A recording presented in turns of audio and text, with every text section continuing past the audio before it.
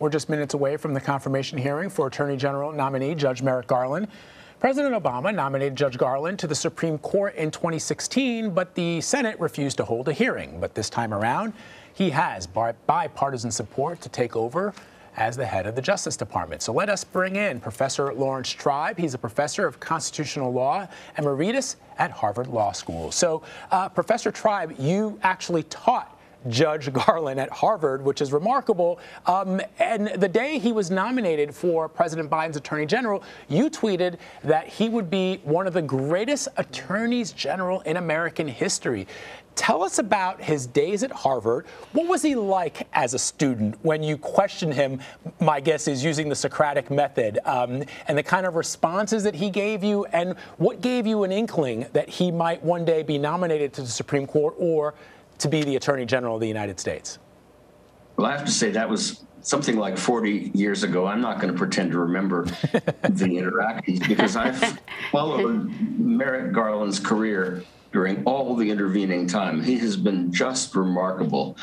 Remarkable as a prosecutor of the Oklahoma City bombing, remarkable as a line attorney in the Justice Department, and most remarkable as a completely fair, even-handed, unvindictive, and brilliant judge on the D.C. Circuit. I cannot think of anyone better suited for this moment when we need, again, to have faith in the system of justice and in the Department of Justice. You know, in his opening statement today, Merrick Garland intends to quote a few words from Robert Jackson. The ones I would pick out are just these: "The citizen's safety lies in the prosecutor who tempers zeal with human kindness, who seeks truth and not victims, who serves the law and not factional purposes, and who approaches the task with humility."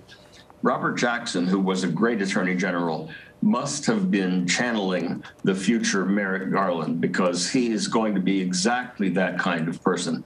I've helped him select law clerks. I've watched him as a judge. No one has a bad word to say about this man because he has no bone to pick with anybody. He doesn't have a vindictive bone in his body. He is fairness personified, and he is going to seek justice and truth with humility.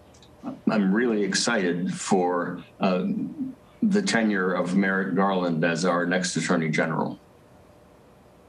So we can tell that you're sort of on the fence about him. Just joking. You clearly are a big fan. Among some of the other things that he mentioned in his opening statement, though, was a pledge to fight extremism and to take the issue of racial justice extremely seriously as well. We had mentioned earlier on his work with the Justice Department on the Oklahoma bombing, actually moving to Oklahoma to participate in the investigation and then prosecution. He gained a real thorough understanding of extremism in this country. And, you know, this is a conversation that we are having now. And many experts will sort of will suggest that there are roots to what we saw at the attack on the Capitol, roots that go all the way back to the Oklahoma bombing. What do you think he can do as Attorney General in these two areas, racial justice and extremism? Well, he's certainly going to give priority to attacking extremism, both domestic and foreign, and to including a search for equality and equity in every aspect of the Justice Department. You know, when I was at the Justice Department briefly under President Obama, I started up a new office called the Access to Justice Initiative. And one of the great fans of that initiative was Merrick Garland, in his role not as a member of the department at that time, but as a sitting D.C. Circuit judge. It was clear to me that his priorities and those of President Biden are almost identical. He's going to be emphasizing the allocation of resources to equity and equal opportunity, not only in the civil rights division of the Justice Department, but in every aspect of its work, in the allocation of energy and resources. And he's going to pursue with great vigor, as he makes clear in his opening statement, those who are responsible for insurrection and for attack on the integrity of our country and of our elections. He's not going to shrink from that, but he's going to be completely independent of the White House. It's very hard to find someone with his qualities.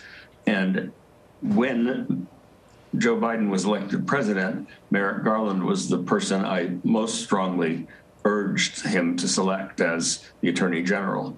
I'm sure that many people urged other worthy candidates. There were a lot of good possibilities that the president had, but I think he made the right choice. And we will see that not only in his testimony today, but in the way he conducts himself as the chief law enforcement officer, not for the president, but for the people of the United States. Professor Tribe, we're just showing live images here on Capitol Hill of Judge Garland getting ready to take those questions from lawmakers. So it's so interesting. We talked about the disappointment at his Supreme Court nomination that President Obama made.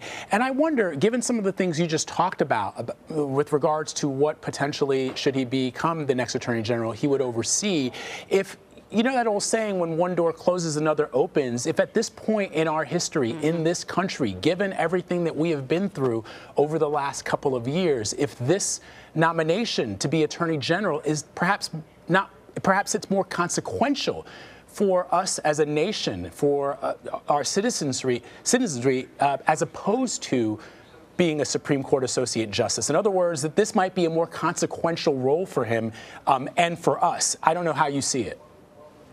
You know, I think you are making a very good point, and I think that is the way that Merrick Garland sees it, though I haven't talked to him about that in particular. This was his dream job.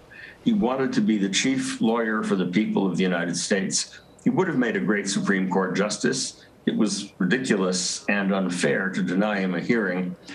But at this point in our history, given the way the court is composed, I think he's going to make a greater difference as Attorney General than he would as a frequently dissenting but occasional majority justice. So I think that the world has turned in a way that I'm rather pleased with, and I think the country will be as well.